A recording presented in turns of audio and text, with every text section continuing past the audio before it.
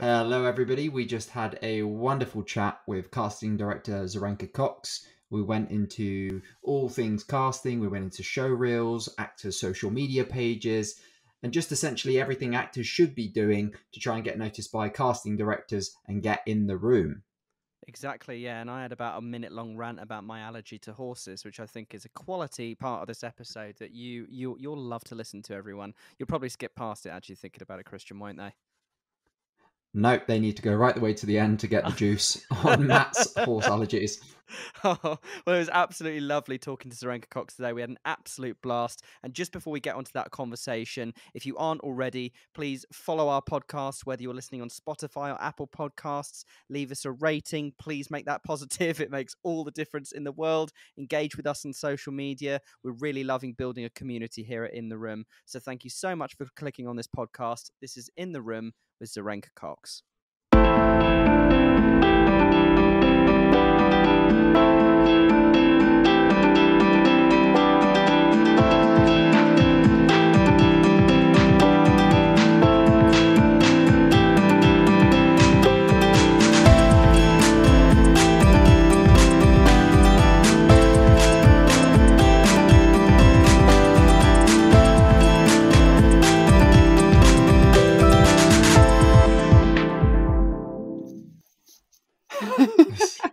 I am an old man. You really are. Oh, I love a bit of old grey. Old grey, love it. Old Grey, that's my name. I'll take that. Old Grey. We've started recording. We might as well just keep this in. This is great. Good evening, everyone. Hello, Z. How are you doing today? I'm good, thanks. You know, doing well. How are you guys? Yeah, we're all right. Yes, really well, thank you. Yeah. Yeah. Good, thank you. Yeah. I don't know if anyone can tell that we are recording on a Saturday evening, so that might explain our rather more relaxed nature in our conversation, but we love it. We absolutely love this is it. always me. I don't know what you're talking about. I'm always on a Saturday night. That's great. This is how we spend our Saturdays, talking work. Fantastic. Z, we might as well crack on with the questions. And the first one is basically to start at the beginning of your career. So the journey a creative has to a certain aspect of this industry is always interesting to us. What brought you to casting?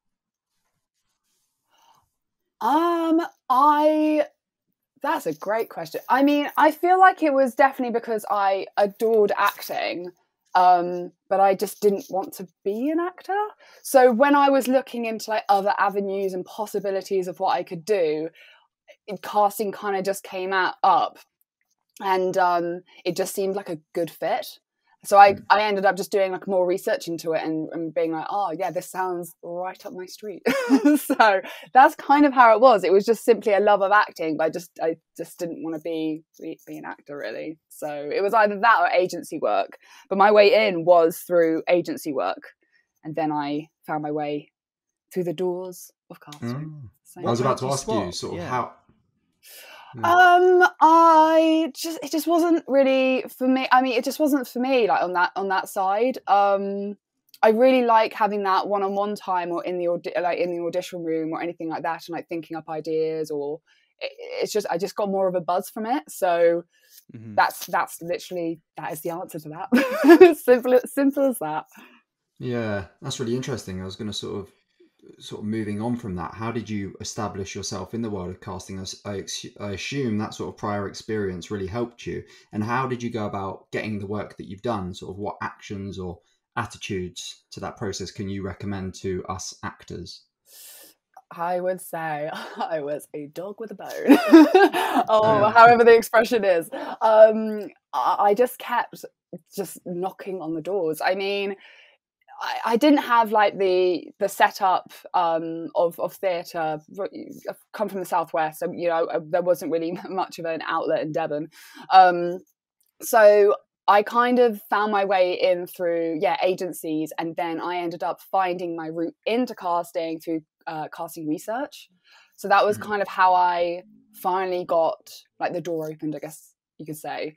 And then I got asked back to then be an assistant, and then it just kind of went and carried on from there. But it is just constantly introducing yourself and being like, hi, like I'm available and this is what I've done.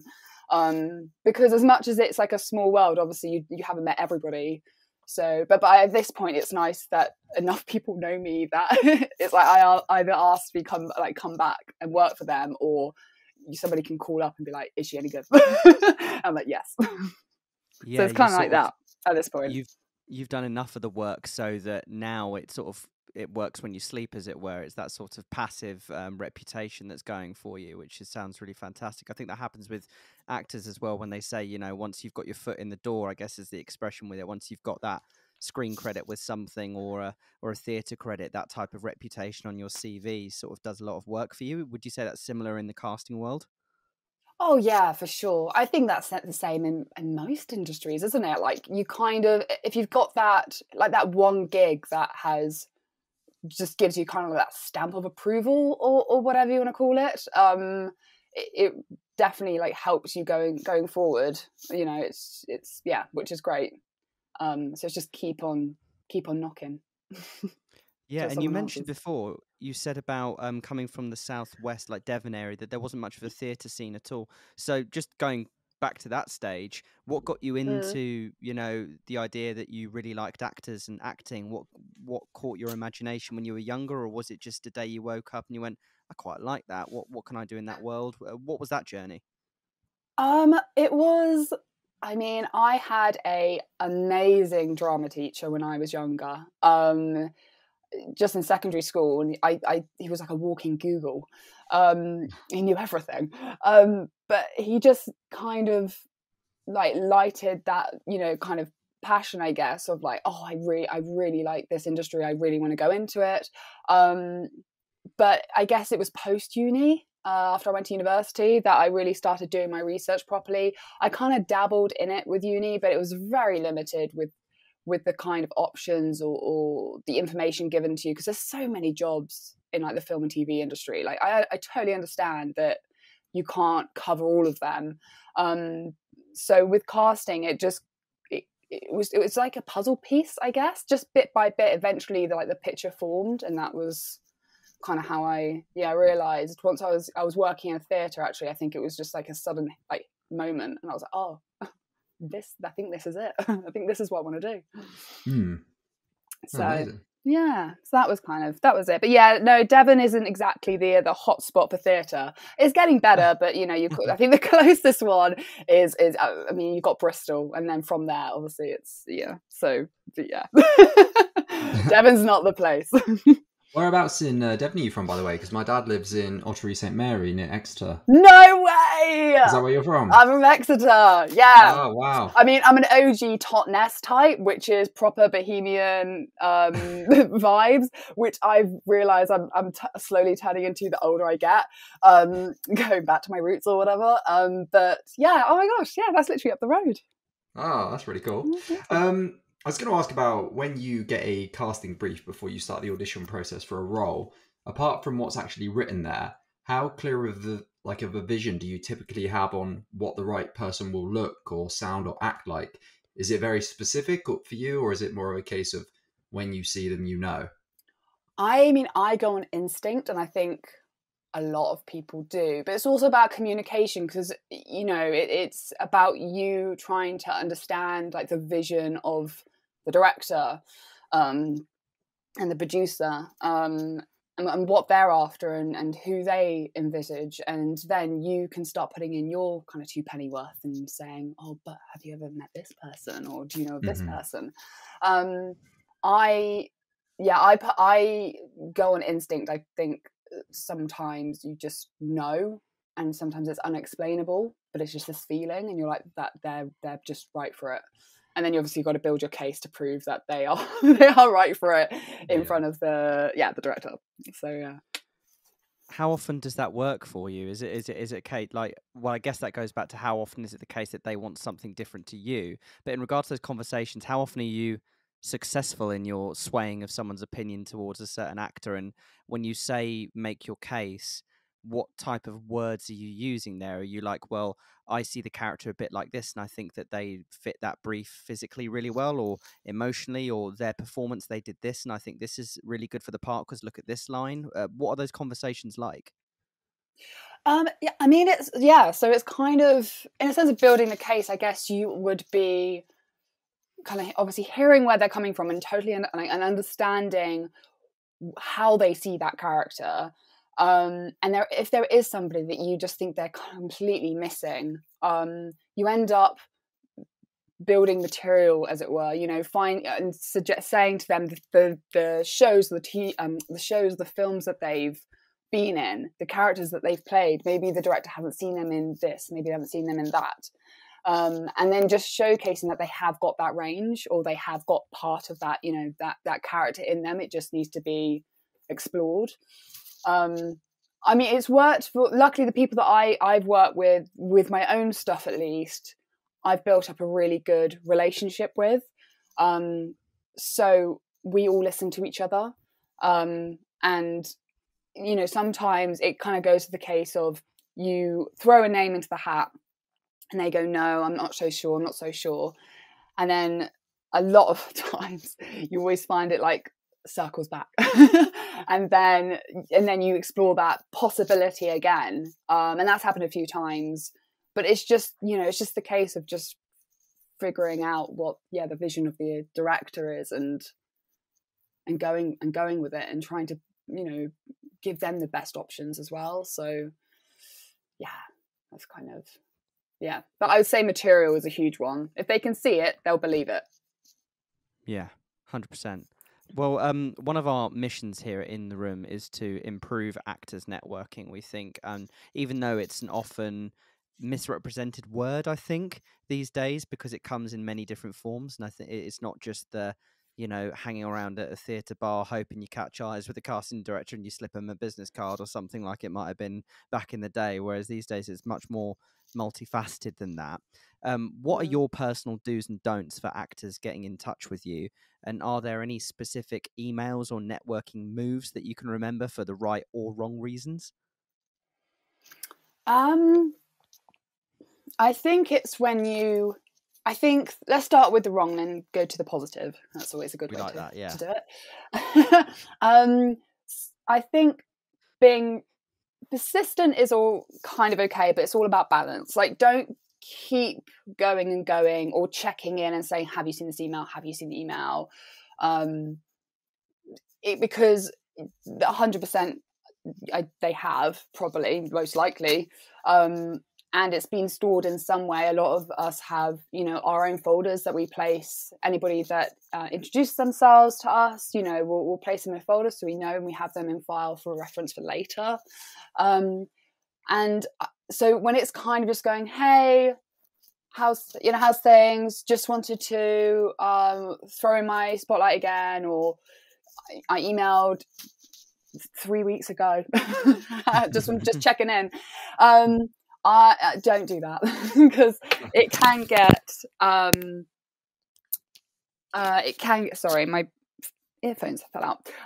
It can get just a bit much. So I think it's always good with just an update. Anything that you've done recently. I always like to know anything about plays, or like a show that you're in, something that's interactive, a quick link, like right there, I see you, wonderful.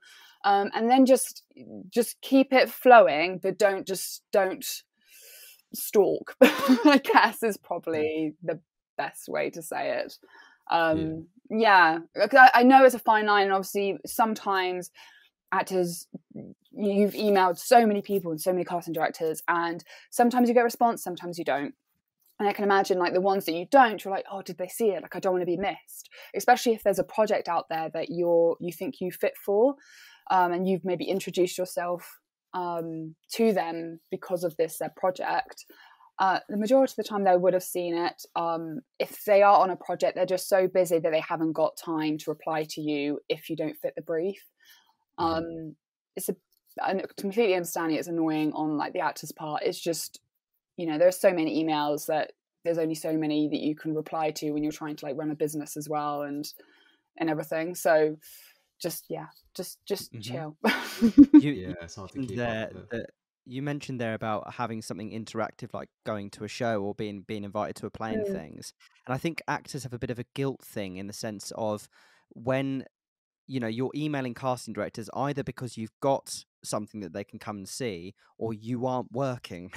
And Yeah, with of those course. emails, sometimes you feel like you need to literally buy a new set of headshots to have a reason to email casting directors, or get a new show reel to have a reason to email casting directors. And I think that's obviously not a good financial move, because you're often told, only email when you've got something to say or something new.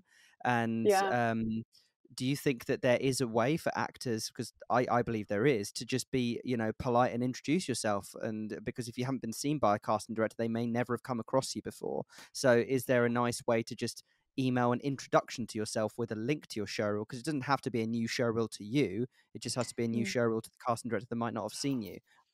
Oh yeah, 100%. If you've never introduced yourself to the CD, like totally, that absolutely. I just mean that if you have done in the past and it's been like 2, 3, 4, 6 times before, just be conscious, wary of it.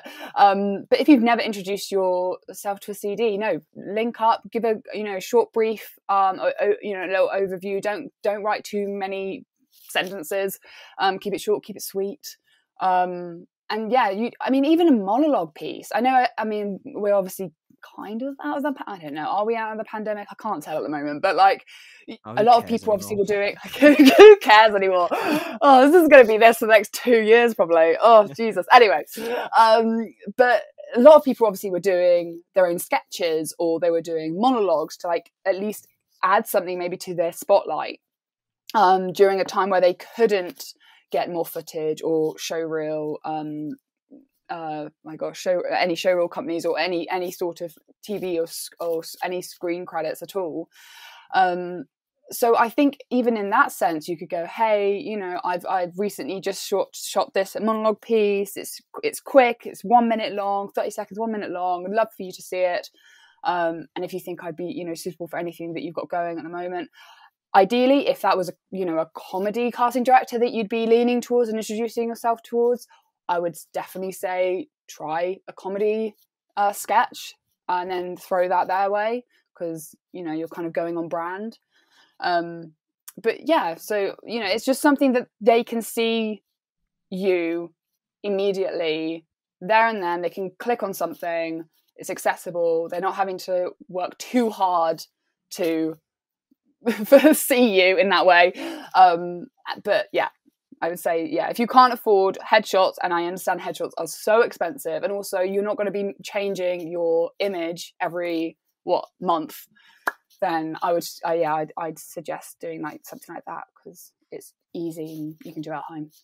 Yeah, you mentioned brand there. Actors are very much their own brand, and social media is becoming an ever more important tool for actors to use to get noticed by casting directors and agents and directors, with many of them being on social media. What are the best ways for actors to use these platforms like Twitter and Instagram without coming across like a stalker again?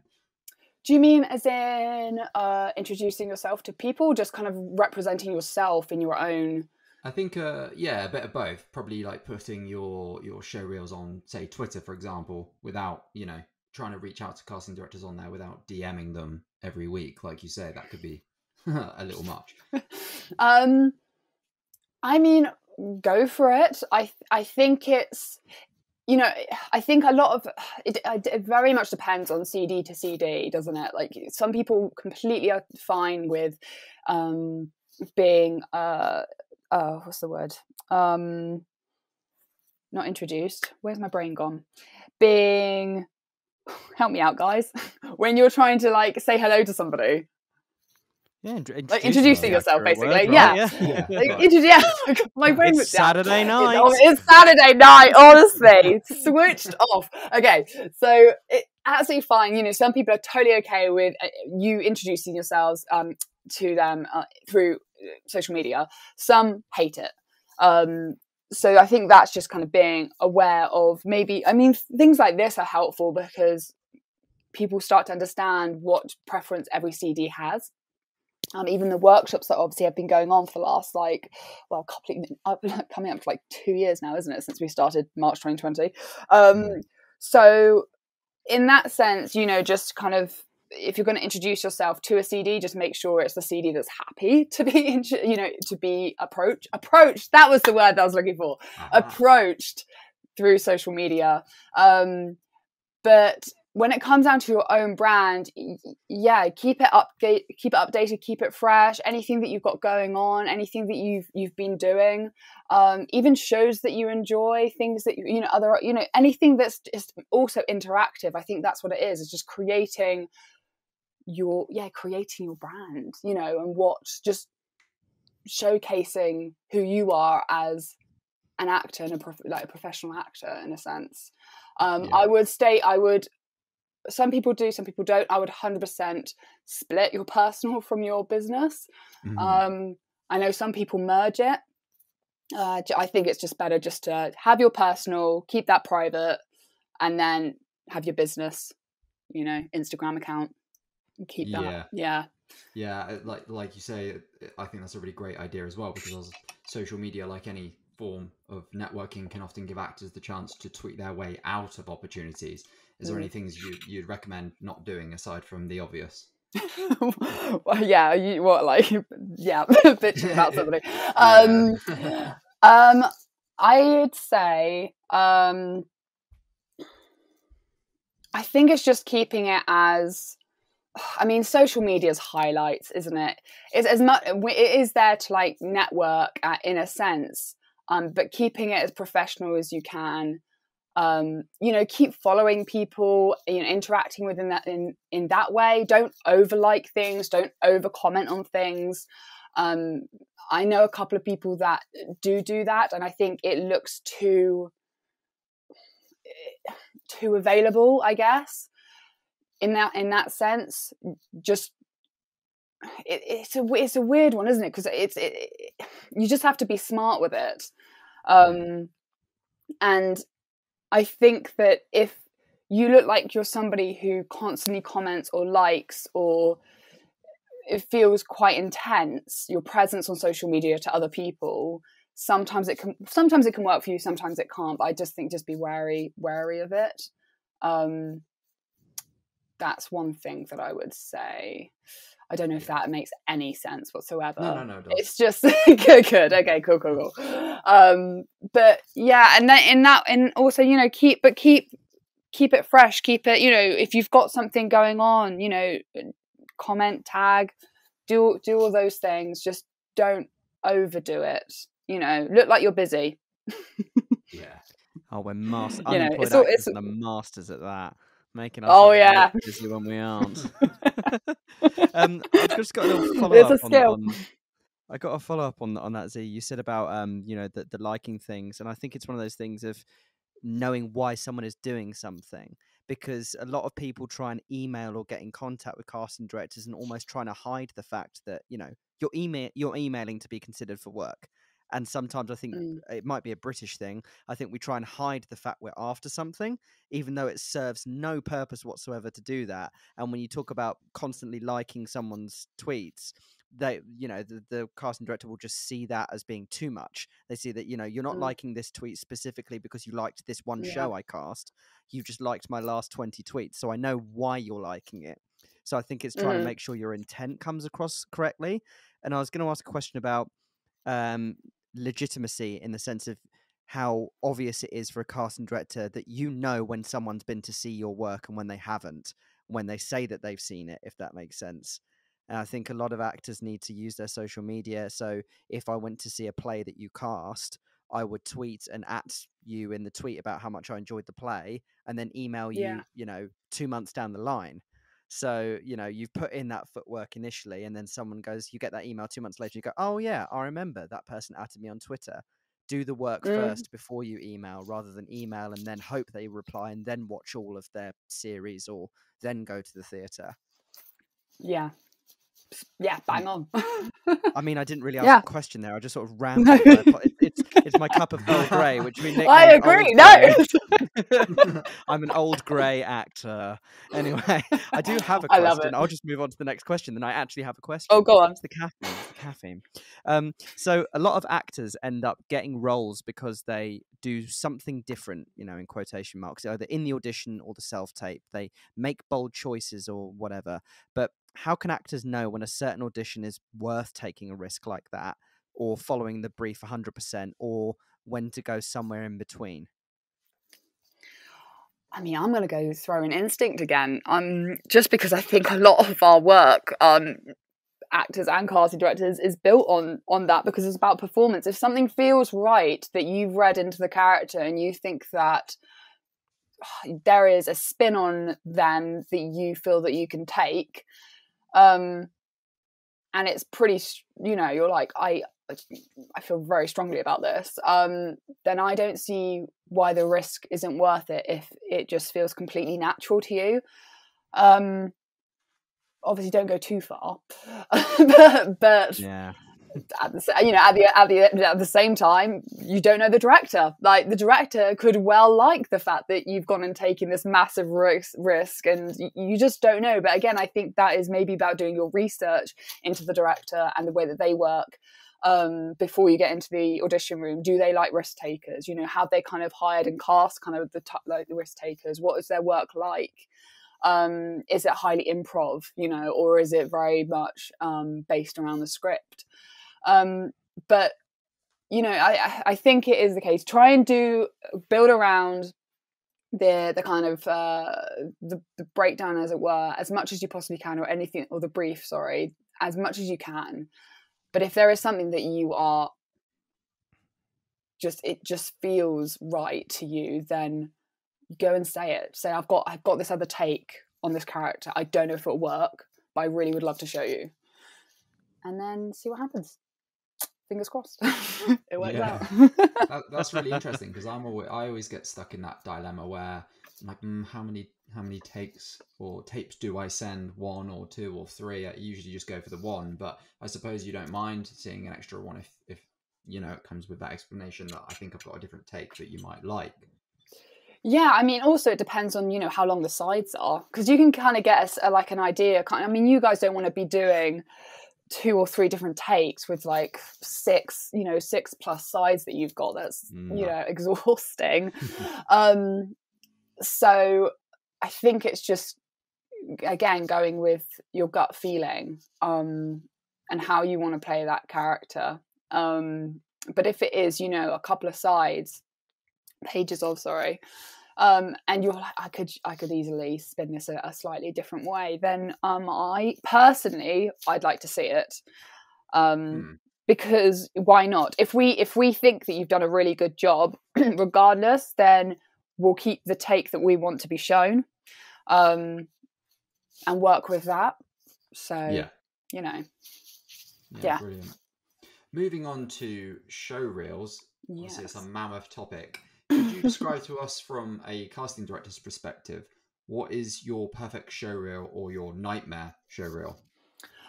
Perfect showreel is I like just simple and like 30 seconds of a scene. You know, I think we average it on, don't we, like 3 minutes long. But you get a pretty swift idea very quickly on the vibe, you know, and the ability, the versatility of that actor, within the first 10 seconds.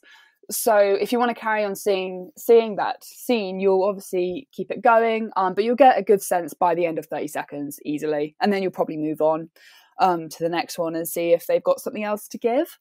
I don't like a music video personally, because as much as I like kind of watching it, because it's like, oh, there's music in the background and, you know, there's a load of imagery, I can't gauge your acting ability at all. And again, it's preference. Like, some people might say they like montages, but personally, again, I would say just like, you know, we just want to see you act. So Yeah. And there's yeah. me thinking the Justin Bieber backing track on mine was doing me all. Oh, now I want to see it. There you go. Just a quick one on that. You mentioned watching the first 30 seconds to see the versatility. Mm. I've heard, casting directors like to see you, just being really natural in that moment. Is that enough? Because I think actors can sometimes think they need the dramatic scene at the start, which could be a bit intense. Yeah, I just say your strongest. Whatever your strongest is. I don't think drama equals strongest. It's just a high emotion, isn't it? So, Sure, and yeah. also drama and high emotion is one of the easiest emotions we can at least tap into. So I don't think necessarily that should be the default unless it is your strongest scene. Yeah. So, I always like a good laugh. So if you can do comedy, love it at the very beginning. Then throw me your drama scene. I'm like, damn, you can do both things.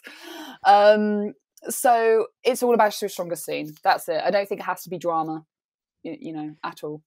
Do you think there's a use in having your showreel as your sort of 3-minute to 4-minute selection of scenes, and then have, if you have within that showreel, you've got a comedy scene, a drama scene, and a period scene, then putting those up as whole scenes as additional videos, and you just put comedy, sitcom, or drama. So then if you're casting a comedy play and I knew you were casting a comedy play, I'd email you my link and say, I've got a comedy showreel scene, so you go straight to it? Or is that just too much content to wade through for a casting director, or is it useful to have there?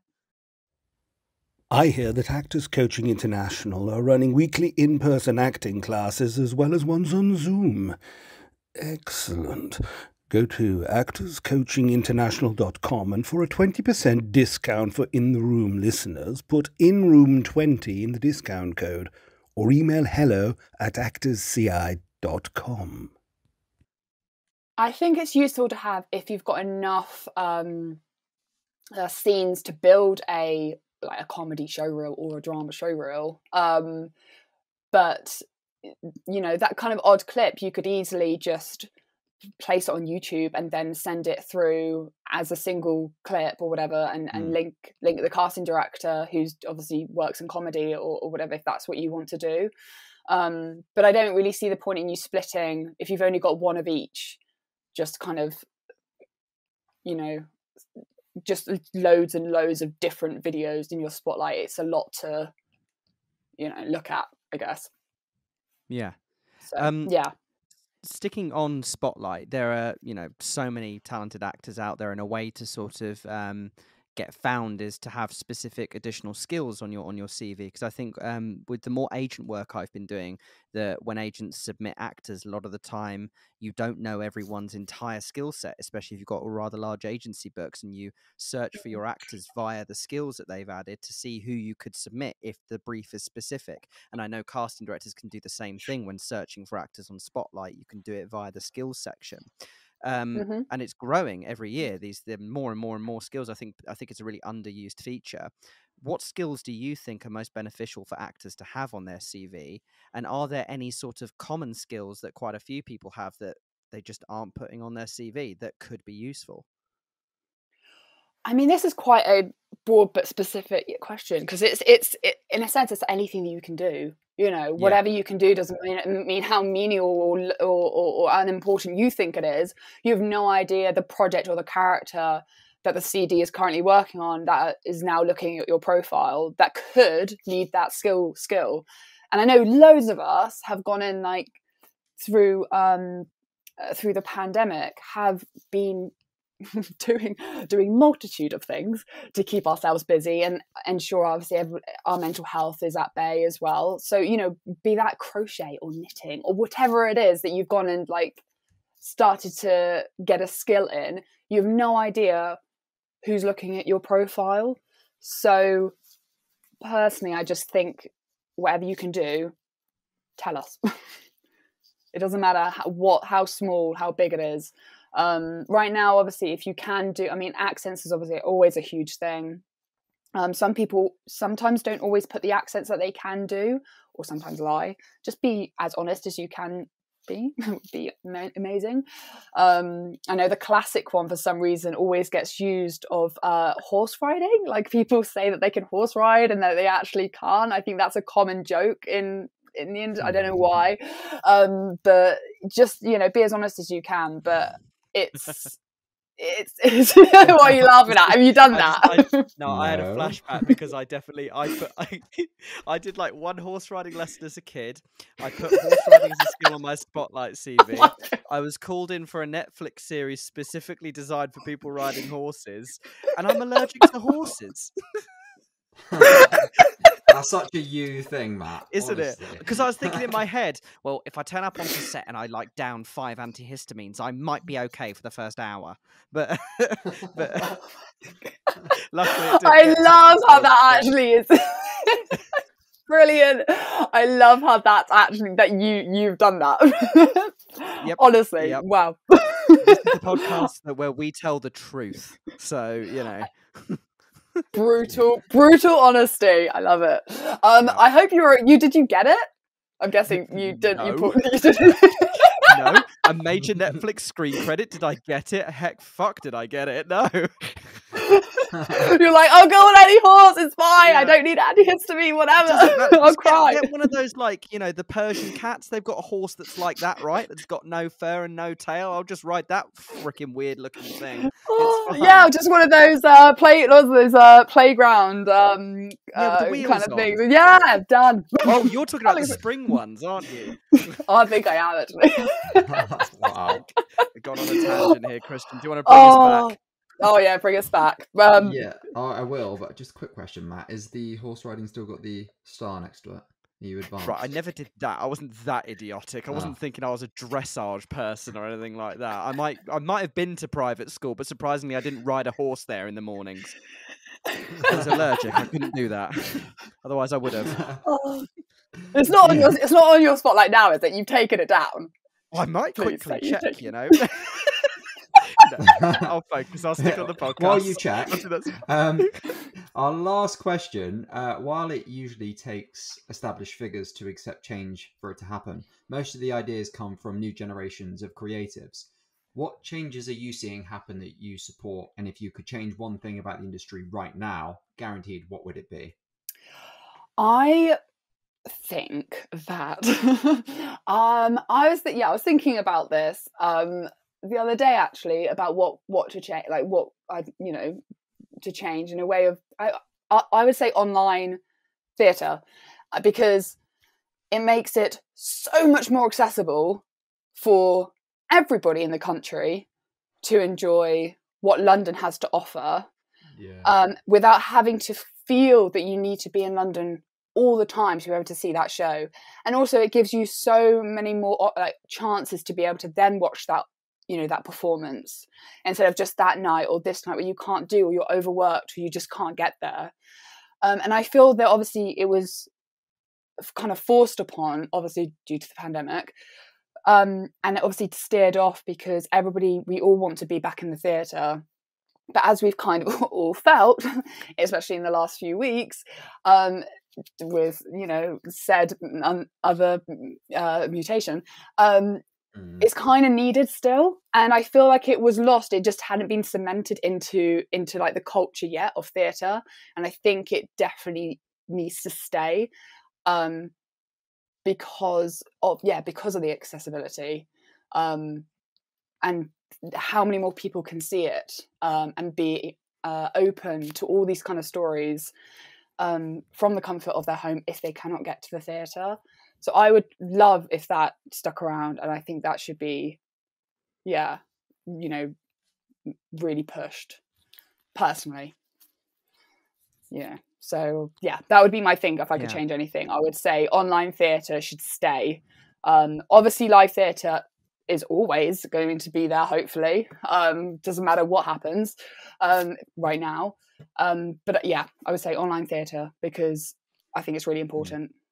We could probably have a whole podcast talking about the importance and the trepidation towards online theatre, because I think a lot of people, as you said, are actually you said that live theatre is going to hopefully be around forever. I think some people are even concerned that streaming theatre would lead towards people never turning up.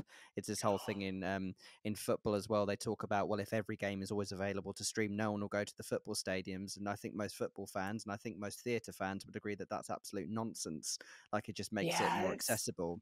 But for me, I guess the worry for me is when you talk about theatre streaming is the plays and the venues that really need it. I hope they have the budget to be able to do a high quality enough stream that people are happy to pay for it, because I guess it's that output initially to buy the equipment and the streaming stuff. I don't know how, I'm not a techie, I don't know how easily accessible that is, but I hope these theatres that need it have any finance available to do these streams, because I'd want to go watch these amazing regional theatre productions. But, I think it's just about like evolving and developing, isn't it? I think we're all still learning, and I think if the support was there, we all got together. And I don't agree with the fact that if everything was online, I mean, that's the same as people going to Netflix but still going to the cinema. Like, everybody still goes to the cinema because I mean, granted, there was a split. A lot of people do like to stay at home, but the whole point is that even on online theatre, they will still get the theatre and all the artists will still get money as additionally to those live theatre, the live theatre shows. I just think that the way that it's kind of opened up in the last year or so, 2 years, has been so incredible, with people from like the north or Scotland or wherever you are. And you having the accessibility of a London theatre on your screen, it doesn't matter who you are. You know, if it's £10 or something, or £5 or for a fringe show, in comparison to having to get there and pay, you know, how much more money to sit in a seat. I just think it's important, you know, keep telling those stories to as many people as, you know, possible, really. 100%. And I think actually the person that's never been to the theatre may happen to have a friend that streams a production that then ends up getting that friend to go to a theatre in the next month, and they never would have been before. I think it works both ways. And I'd love these smaller theatres if they have the possibility, or a bigger company comes in and helps them to store their productions in a library, and then you can be earning money forever, say, because I think, you know, you speak about these fringe theatre shows that were on at 3 weeks, and you hear about it a year later. Oh, did you see that show that was on for 3 weeks above a pub in Clapham last year? And you go, well, no, I didn't. And that's it. You'll never see it again. But if you have a library, people might come back. I don't know. We digress. We could be on this subject for an hour. I agree. Let's crack on to the rapid fire section of the podcast. So these are 10 questions we've got for you, Z. You've not seen them in advance. Some are acting related. Some are completely stupid. Don't feel any pressure. These are ludicrous. So it's. I mean, my anxiety levels are through the roof right now. I'm like, what are they going to ask me? Welcome to the other side of the table, Z. This is how us actors feel. Now we've got you on the spot. So we'd love you to answer these questions in one sentence or less. So Zyrenka Cox, are you ready for the in the room rapid fire question section? I am. Let's do it. Let's do it. Christian, do you want to kick us off? I shall. If you weren't a casting director, what would you be? A theatre director. One existing series. Oh, go.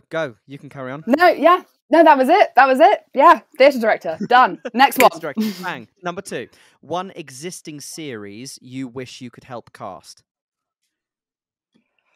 Oh damn. The pressure. What have I watched recently? Oh gosh, there's so many series that are going through my head. I recently watched, I mean, it's an American show. Does that count? Yeah. Sort of. It's called Sort of. It's on Sky. It's amazing. Watch it. Yeah. If they did a second series, I would love to it's just such an important story for non-binary people. So, yeah. Biggest pet peeve with actors on self-tapes? Biggest pet peeve for actors? With actors' self-tapes, yeah. Oh my gosh, yes. Fading into the next scene. Please just do it black. Like, go to black. It helps for the editing process so much more easier. And it's also really frustrating if you've overlapped it and then the audio is like in the middle and I'm like, I don't know how to do this. Like, yeah, Fade to black. Please. Wait, we need to freeze there, Matt, because I think I made it. So when I've got 3 scenes, I'll do the first scene and then I'll instantly cut it to the next scene. So you want a black section for 2 seconds in the middle of each Oh one. my gosh. Yes. If that casting director is totally cool with you having all 3 scenes in one clip, which the majority that I've worked for prefer it separate, but because it's so much easier, again, for us to upload. But if you happen to do all 3 scenes in one clip, then please fade to black because it's easier for us to edit. Okay. It's really weird because I've been doing a dolly zoom and have a Hans Zimmer score on in the background, but what, and then like a fly away and a bouncing one and whatever else. Yeah. I like word art. And anyway, carry on. Should everyone listen to the In the Room podcast? Yeah. Why is that a question? No, right? Theatre programme or interval drink? Theatre programme or interval drink? Wait, are you asking me to choose between alcohol and something else? I think I know the answer. Yeah, that's it. Alcohol. The last series that you binged? I binged... Oh my gosh. What did I binge the other day? Oh my god, you're asking me questions that for some reason I'm drawing a blank on like the most important ones. What did I binge the other day? It was, oh my god, I have to, can I look? This is not a sentence. Because I recently, because I've got 4 Lives and Anne in my head. Brilliant, done. What did I watch the other day? Fudge. Because I ended up watching like 4 Lives and Anne, and I definitely didn't binge them because they are so intense. I don't know if you've watched them yet. But they're so intense. No. If you're not, oh my god, watch. Especially Anne. It's amazing. I think it actually was sort of as well. I think that's the reason why I answered it in the other one, because it's super fresh in my mind. So, yeah, I'm going to go with that one. Okay. One word to describe a great actor.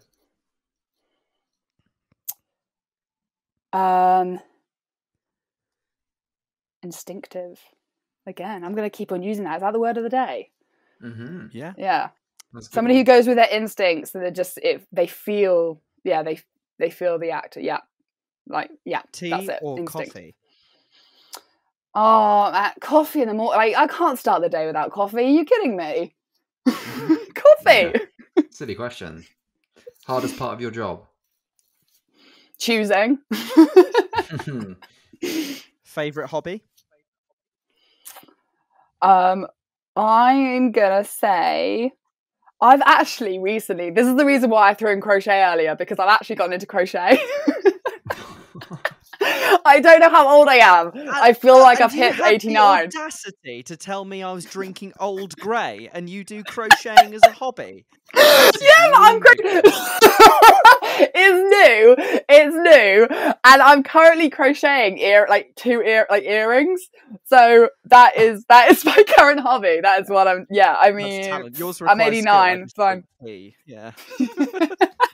Well, that was our last rapid fire question. See, it's been an absolute pleasure talking to you this Saturday night. It's probably been better than going out and drinking the gin and tonic and not buying the theatre programmes. I don't know.